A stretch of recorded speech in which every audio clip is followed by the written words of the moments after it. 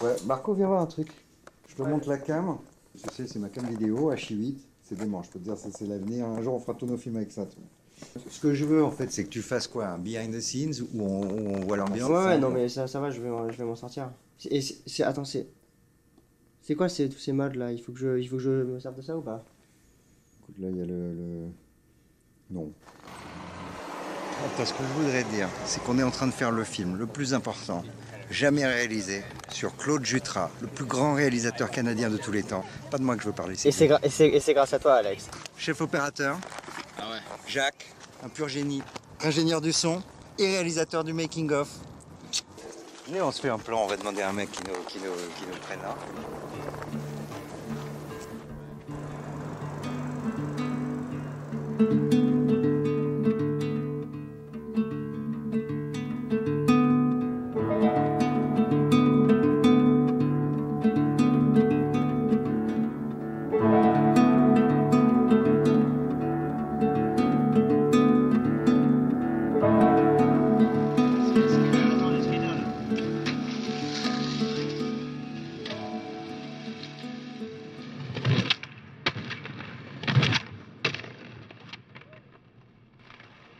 Guys, did you ever hear about a guy named Claude Jutra? No. No, Just never. checking.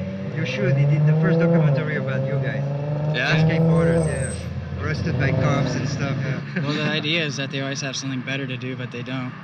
Somehow there's always a way to bug us. Their job is to slap hands, and we're the hands, you know? Do you like Jean Cocteau? A lot. I have a sketch of Jean Cocteau on my arm. You do? Yeah, yeah. Show me, man. I don't know why, it just It stuck is to Jean me. Cocteau, man. Yeah, That's unbelievable. Yeah. Jean Cocteau wrote a script that Claude Jutra did, man. yeah. We just stopped on the street and I it's had you no and... clue. Yeah. It's a pleasure. Tu te rends compte quand même qu'on est allé à des milliards de kilomètres de chez nous, qu'on arrive à Los Angeles, qu'on va à North Hollywood, qu'on tombe sur deux mecs dans la rue par hasard, de petits skaters. On est en 1990, Claude Jutra est mort il y a quand même déjà 5 ans. Et on tombe sur le skater qui a un tatouage de Jean Cocteau. Je veux dire, Cocteau qui a bossé avec Jutra, quoi. Tu te dis, mais c'est cool, les gars.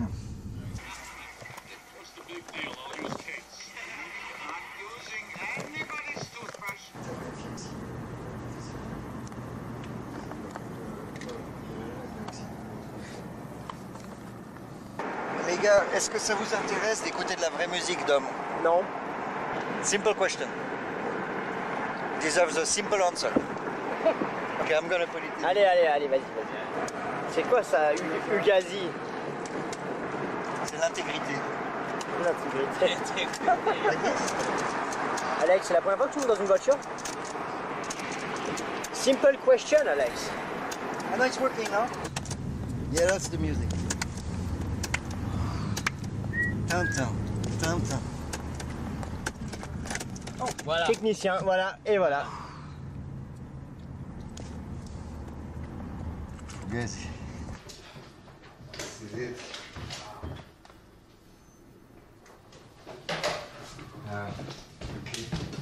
Tu viens, je me dis le truc peut-être double l'interview quand même au cas où, si tu veux, au cas où les 16 mm merde, que toi tu filmes aussi, d'accord?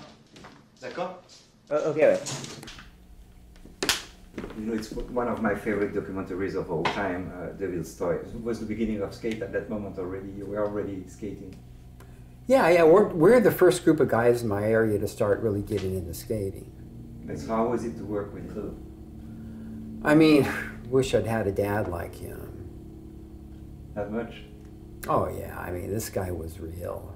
Not very many real people like him. Did you stay in touch with it? I didn't stay in touch, and I moved out to San Francisco with a girl. Heidi, she was one of the actors on the film. How often you watch Devil's Toy? I haven't seen it since those times I saw it at Claude's. You never saw it again? No, nah.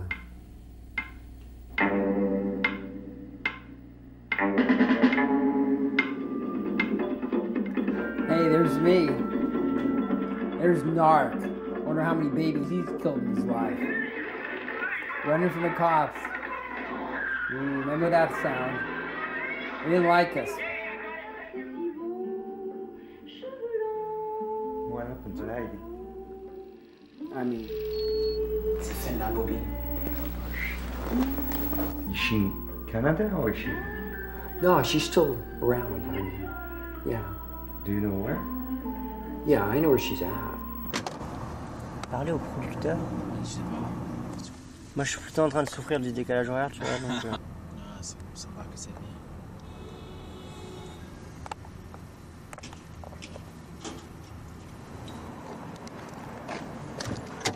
un peu bizarre là. Hein? T'as l'air un peu drôle là. Non. Il n'y a pas de nouvelles, non? Non, tu vois, il est assez.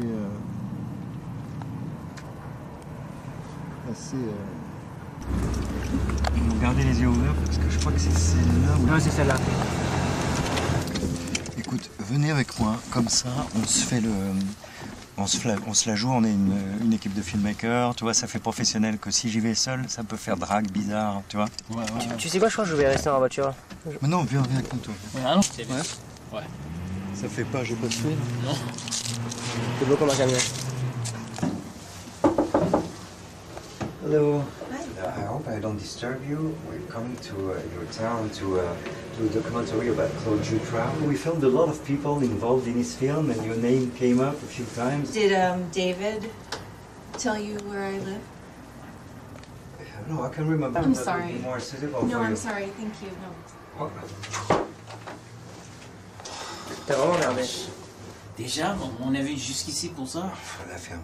On la ferme. Ouais, on a ferme 2 heures. on la ferme 2 minutes. Que je réfléchisse 2 secondes. Comment sortir du sommeil? Je sais. On se sortir d'ici. T'es sûr que tu sais lire une carte, Alex? Mais on ne veut pas être perdu dans cette boucle, non.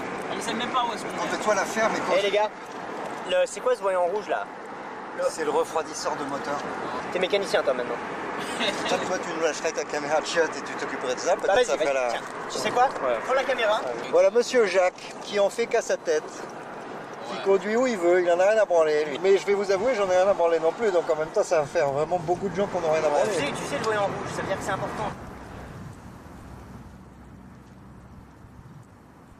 These are the remains of what was once a beautiful documentary project.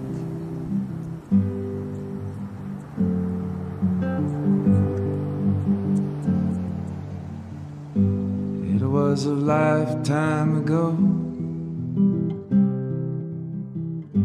the day I was taken from you.